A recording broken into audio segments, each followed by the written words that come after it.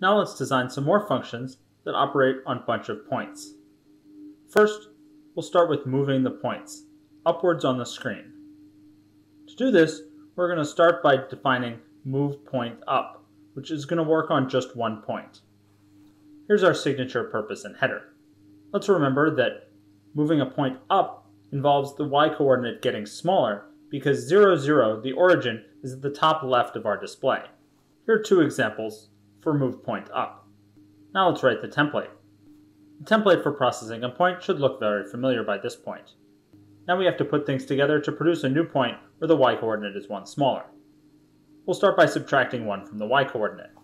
Now we'll put the two components together with makePoint. Now we're done with movePointUp. We'll use this function in an exercise to define movePointsUp, which will move all the points in a bunch of points up.